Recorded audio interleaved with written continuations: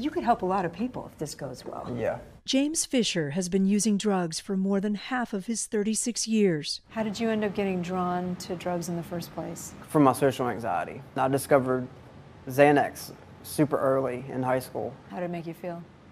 Immediate bliss and euphoria. In his 20s, he looked like a different person, moved to painkillers and heroin, has been in treatment a dozen times, and even sober doesn't feel right. I feel like I'm flat right now. How do you mean flat? Not happy, not sad, Not just happy, sort of not this? sad, just in the middle. No emotions whatsoever.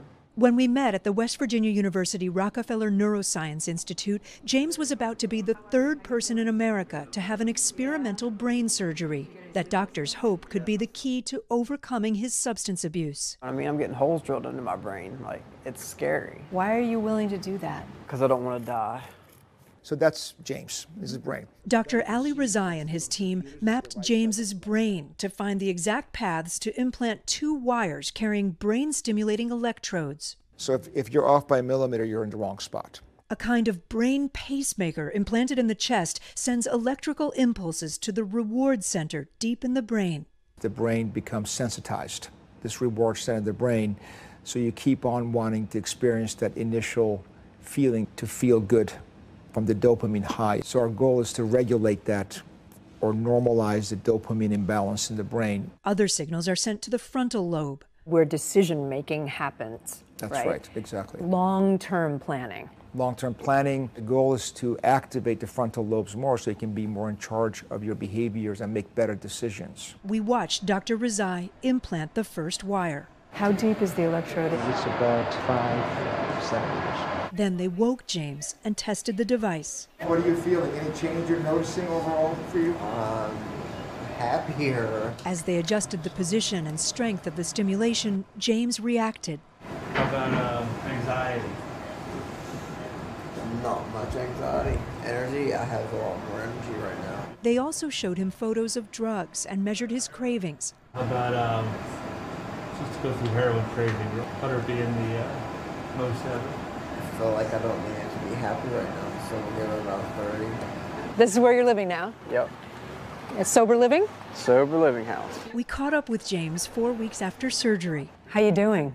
I'm doing good. Great. Fantastic. Feel weird at all, or? No, I don't feel weird. I'm just not depressed, not anxious, not irritable. Nothing gets on my nerves. James says he felt an immediate difference. It's like somebody covered you up with a warm blanket, you know, and just the feeling of everything's okay. I used to have a really hard time making decisions. You feel more clear now? Yeah, more clear. I don't go back and forth in my head as much whenever I'm trying to make decisions. He's been sober 3.5 months, now living in the same home where 35-year-old Jared Buckhalter works. 2 years ago, Jared was the first person in the U.S. to allow Dr. Rezai to operate on his brain. A star wide receiver in high school in a small town in Pennsylvania, he was being recruited to play in college. But when that didn't happen, his life took a turn. I felt that I'd let everybody down, and you know, that just really put me in a bad spot mentally, and the only thing that I knew to use to cope with that was pain pills. For years, he spiraled downward. I had resolved to the fact that he was going to die. Just knew, well, he was going to crash a car or OD or something, but something was going to happen. You drove a lot of people away, right? Mm-hmm. Family, friends. A lot. Got to the point where I literally had nobody, you know. The surgery was a last resort. Do you think this device saved your life?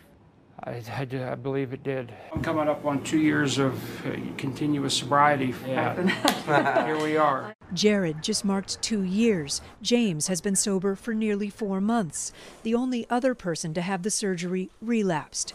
It's still early and more research is needed. But for Jared and James, the brain stimulation is helping them stick with the work of recovery. Has it changed you? So it has. In every aspect of my life, it has changed me for the better. Has it made it easier to stay sober? It's made it much easier. Both have strong family support. What has it been like for you? Like Christmas every day? That was the way I described it. It was Christmas every day. Do you think what you've gone through actually shows that addiction is something in part physiological.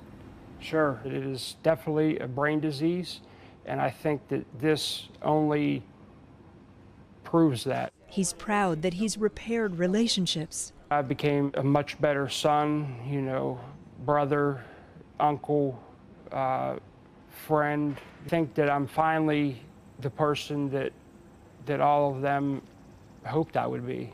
Has your personality changed at all? I don't know, because I really didn't know who I was before. I've never had a substantial amount of clean time to really nail down who am I. Without drugs? Yeah. So this is, you know, the longest I've been clean in a while, and I'm just starting to figure out who I am. Kate Snow, NBC News, Morgantown, West Virginia. Thanks for watching our YouTube channel. Follow today's top stories and breaking news by downloading the NBC News app.